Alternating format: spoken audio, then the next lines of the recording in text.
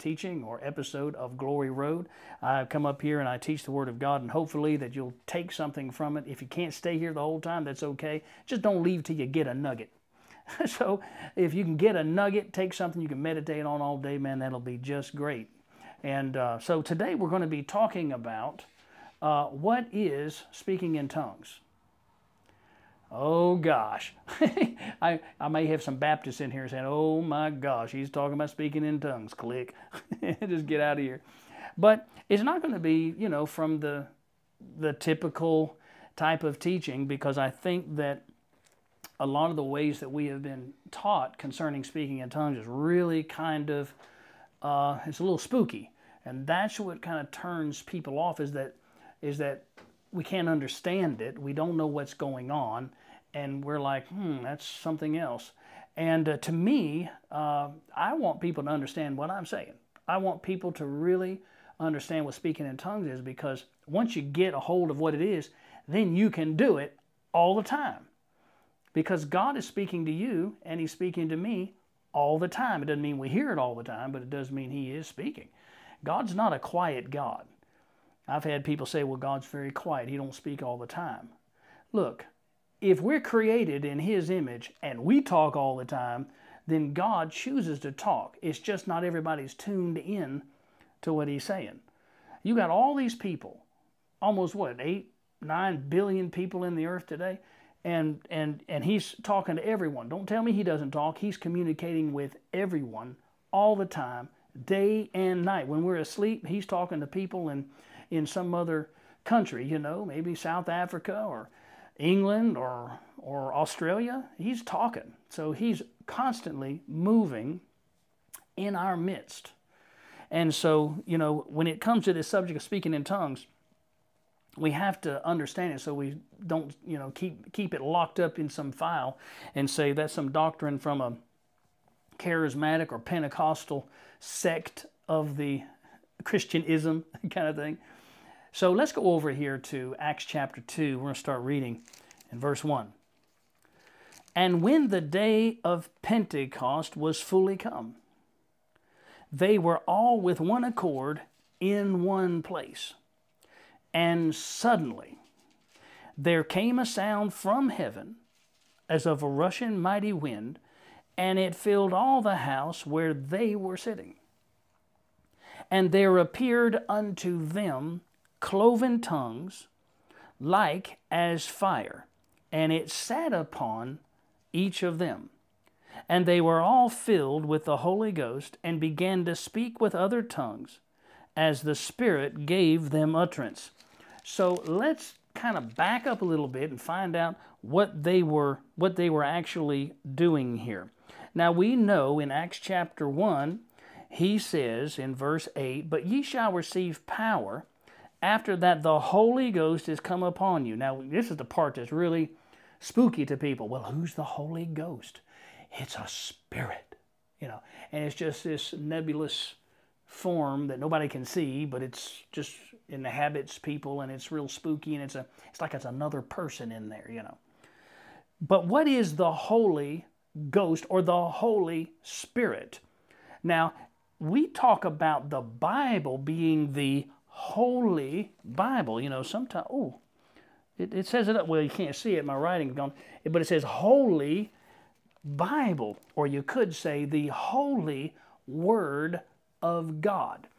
Jesus tells us in John 6:63 that His Word is Spirit and it's life. You could call it this.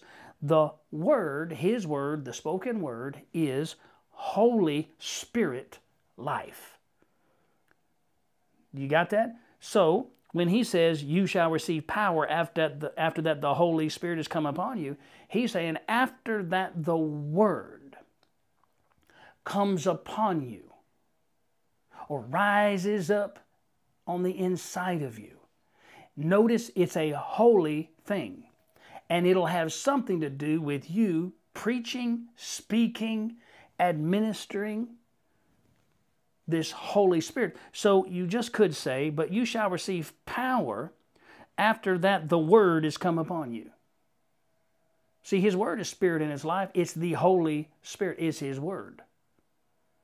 Now, when you start trying to make it something that it's spooky, you get more into the confusing side of things, and you leave yourself to where you can't explain it. And if you can't explain it, then how can you walk it out? You can only walk out what you understand. Okay? So he says, when the Holy Ghost has come upon you, you shall be witnesses unto me, both in Jerusalem and all Judea and Samaria and unto the uttermost part of the earth. And when he had spoken these things, while they beheld, he was taken up, and the cloud received him out of their sight. And they stood there steadfastly toward heaven as he went up, beholding two men, and so forth and so on. And there you go. All right, so let's go over here to... Well, you know, he says in one scripture, he tells them to go, don't leave Jerusalem until you receive the promise of the Father. So that's, you see over here in verse 4 of Acts chapter 1, being assembled together with them, commanded them that they should not depart from Jerusalem, but wait for the promise of the Father, which ye have heard of me. For John truly baptized with water, but you shall be baptized with the Holy Ghost, or baptized with the Word of God. Now, baptism means to be totally immersed. So we know over here that they went up to, in verse 24, and they prayed and said, Thou, Lord, which knowest the hearts of all men. Well, let me get to this other part. Where they went up to Jerusalem, and they found an upper room. They went up in this room, and they stayed there, and they prayed for 10 days. Well, it's inferred for 10 days because Jesus came, appeared to them after his passion for 40 days, teaching them things concerning the kingdom of God. Then Pentecost means 50. So we're taking this 40, he was here, and then 10 days later was the day of Pentecost. So we're saying about 10 days, they went to Jerusalem, found a place to go in there and be in one accord, 120 of them.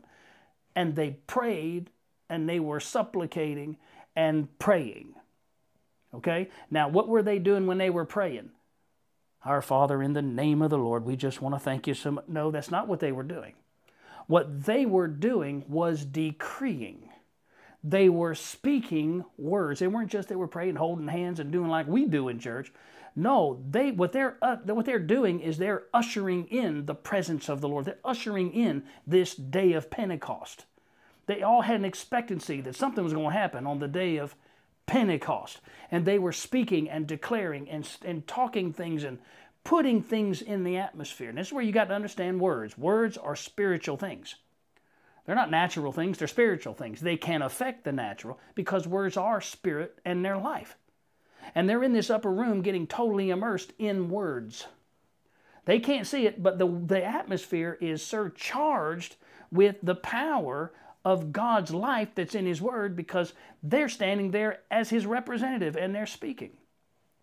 Okay, you got to understand, they weren't there silent going, Jesus, Jesus. When they were singing songs like that, they were actually talking the Word, releasing power.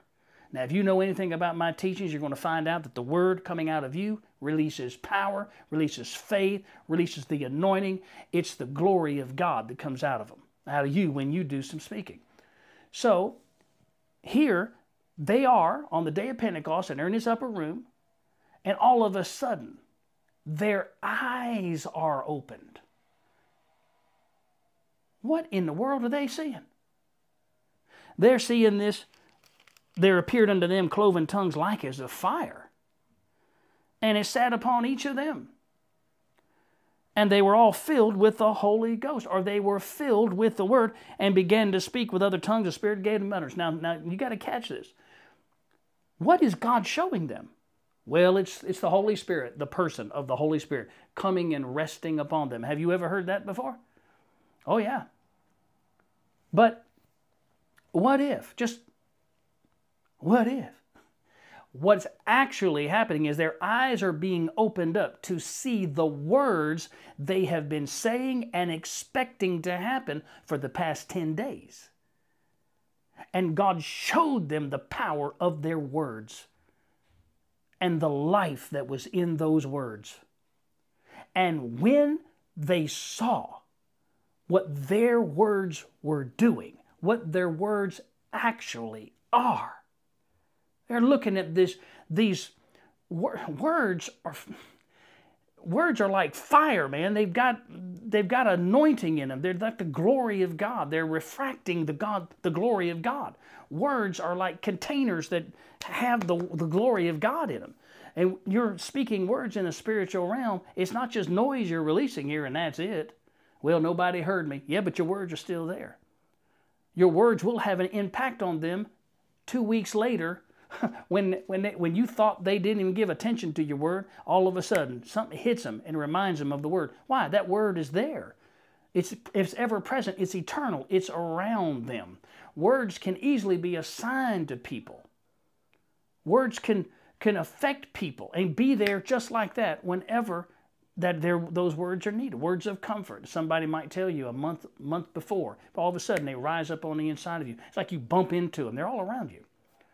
So God opened up their eyes to see this fire, this glory that was on their words that they had been speaking for the past 10 days. This is what made it so real to them, as they started to realize what kind of power they actually had. Now, you would do the exact same thing if you saw what your words look like in the spiritual realm, because your words are spirit and they're life. Your words in the mind of God are holy, holy, holy. That's what, when the Lord says, be holy even as He is holy, how can you be holy even as God is holy? Well, if we'll talk like Him, begin to believe that our words have some power to them, then that's how God judges whether those words are words that can be used in the kingdom. Do we talk like a king? What is it that we do?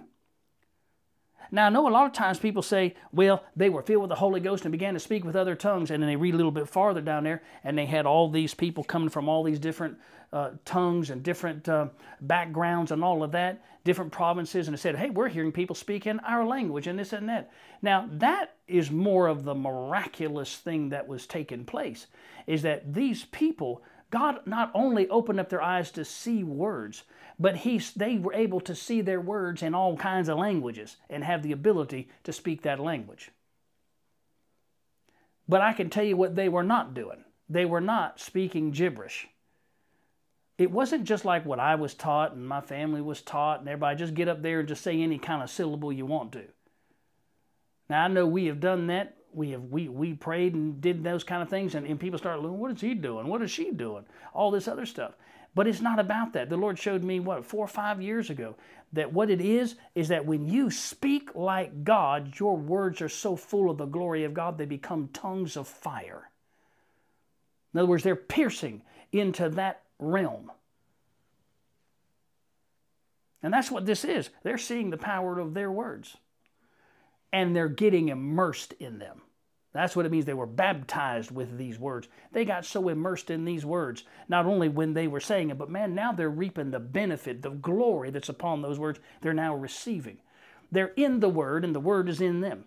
See, this is what is so powerful. So I know a lot of times we want to say the Holy Spirit is a person. But what are you when you're speaking words like God? You become a Holy Spirit or Holy Word-filled ambassador of Christ in this earth. And God looks at you and says, holy, holy, holy, and your words got power. We're trying to find the Holy Spirit to drop down from somewhere, and yet the Spirit of God, His Word should abide in you. That's why He said, if you abide in me and my words abide in you, you will speak, you will have what you say. Your words have fire in them. Your words got power in them to bring to pass what it is you believe in your heart. But as long as we're looking to some spooky kind of person to somehow sit upon us and make us say something, or make us speak in tongues, or do all of these things, we're going to totally miss it. God always wants you to be in control. You're never going to be controlled. You're in control. And when you talk like Him in your known language, God can take your language and it be filled with the glory. See, it's not about your language. Look, I know we think this. And I thought this for years too.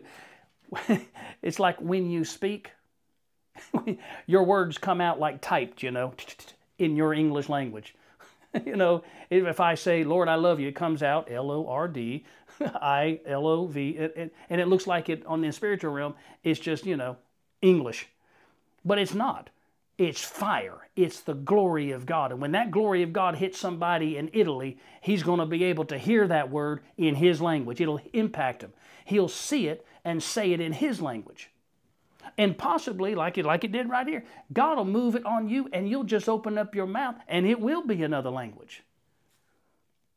But it's not this unknown thing that it's just gibberish. You're just putting syllables out there because you're not in control. You can know what you're saying. God will give you interpretation of what you're saying if it's another language like that.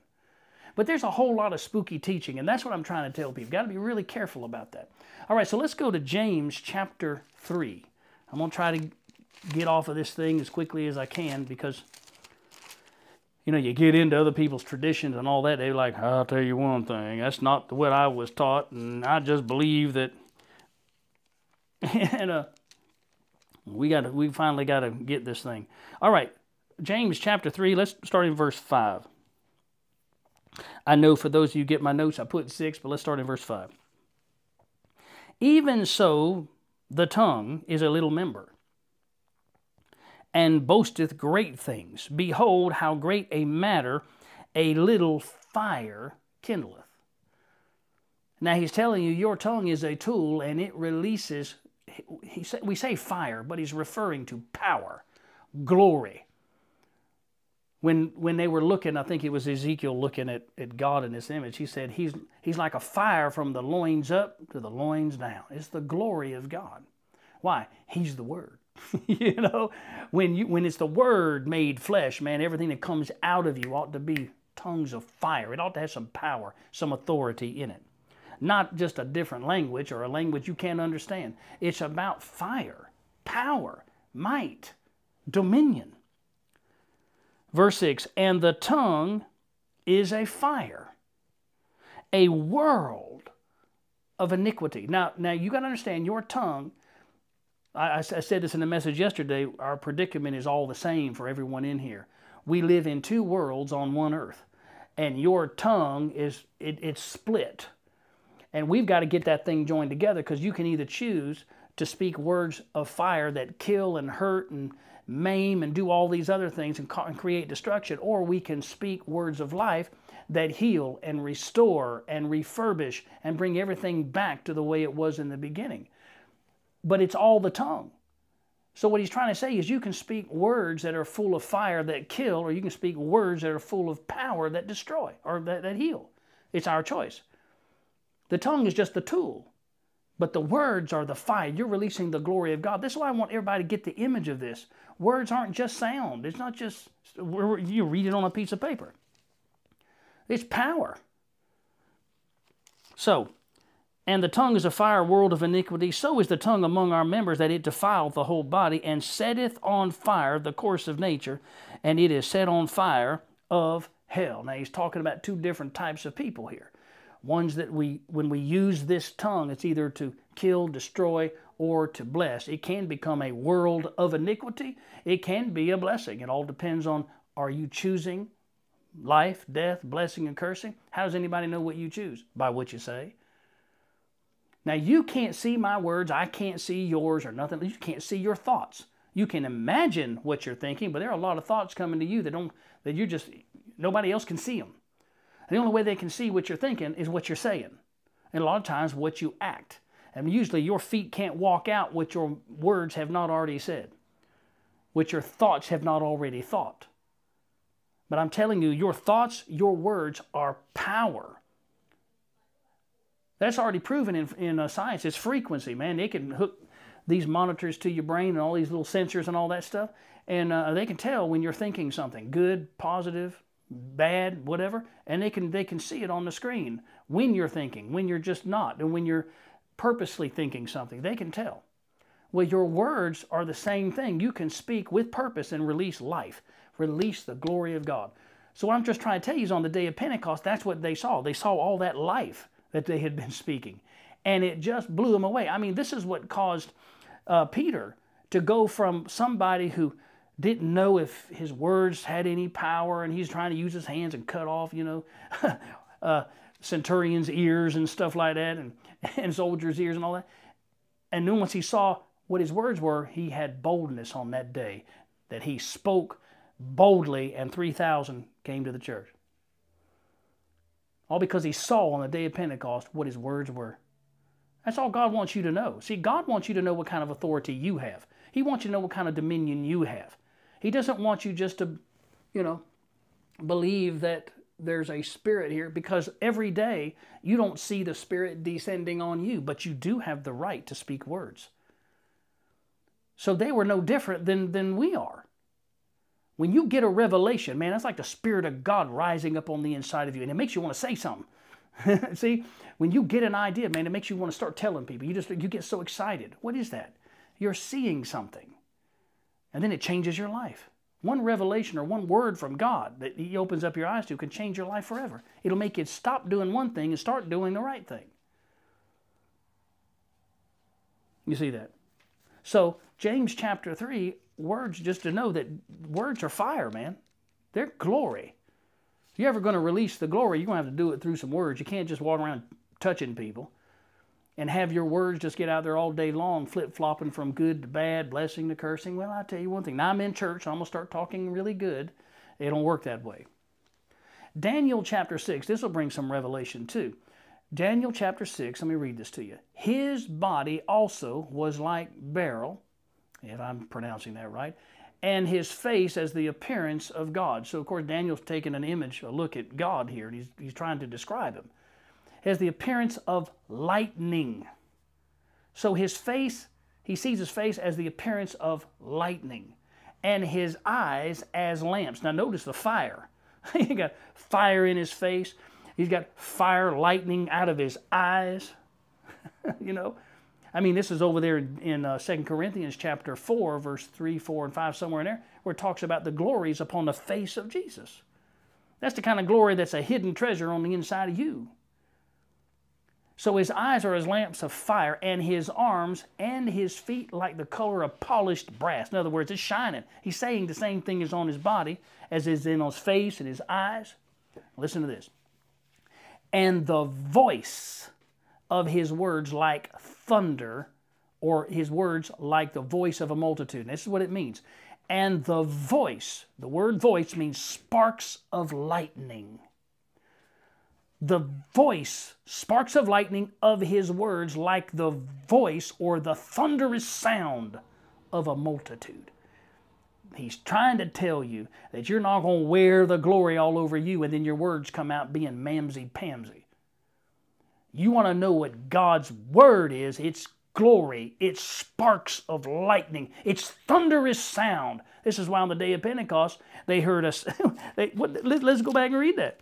On the day of Pentecost, there was a sound that came where? From heaven. As what?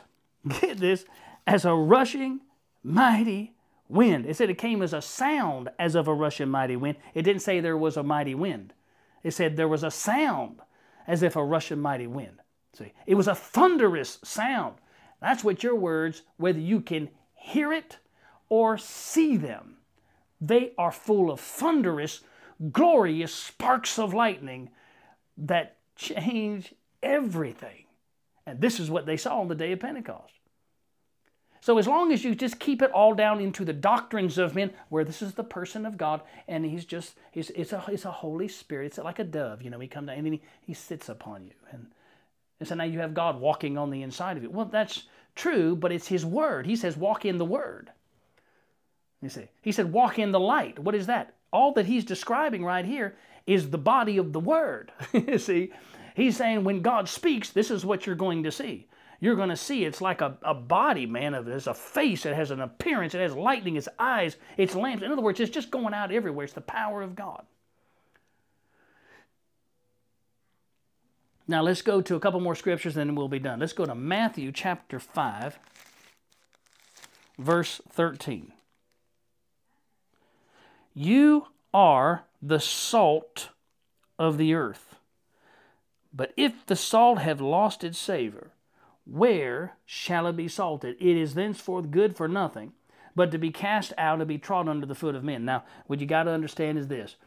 He's trying to describe your inner and your outer man. You, spiritual man, are the salt, the preservative of this earth, of this body. You are the salt of the earth. This body is an earthen vessel. He's not talking about now you just personally go into the world and be the salt to the world. That's true. But if you don't know your inner man is the preservative to this body, then you won't realize that there's a glory on the inside of you that can cause death to get out of the way. Your spiritual man is the preservative. It is the fire. It is the glory. It is the salt that makes this body live and not die. Not for any just little length of time. Well, you know, God gives us 70, 80. No, he's talking about, no, your inner man is the salt.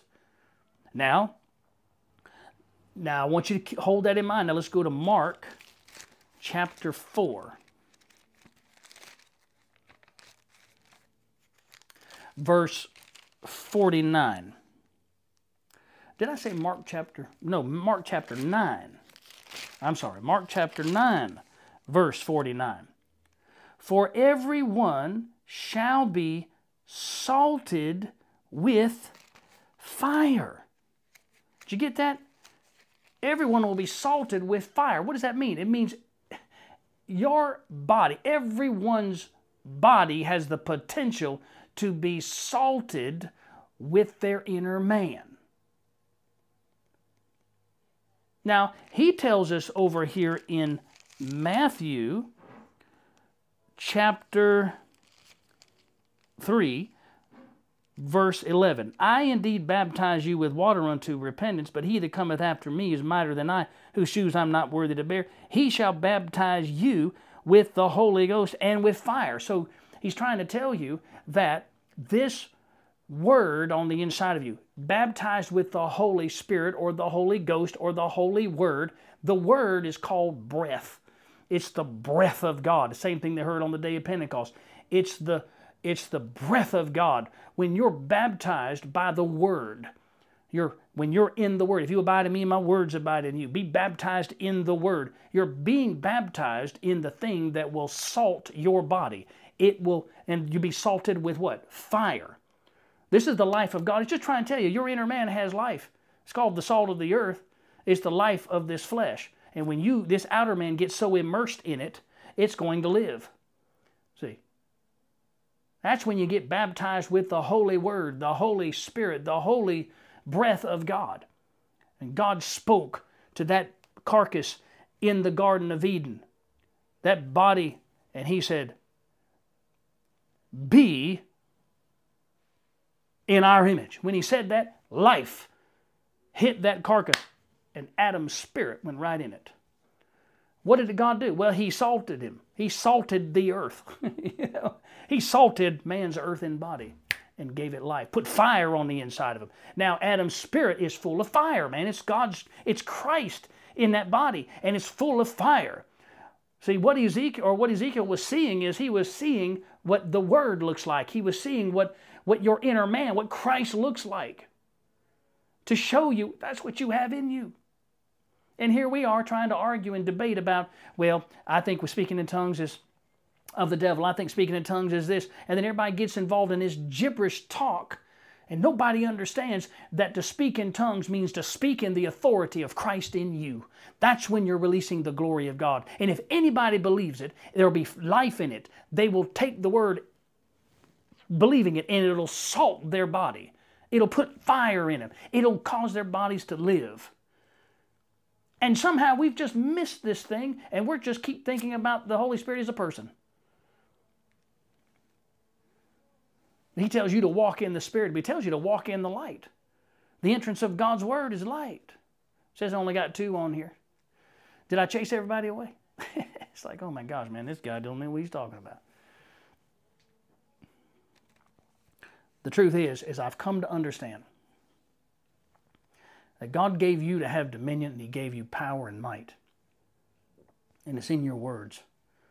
And as long as we're trying to put it off on some Holy Spirit somewhere, God in us somewhere, we're putting everything on him.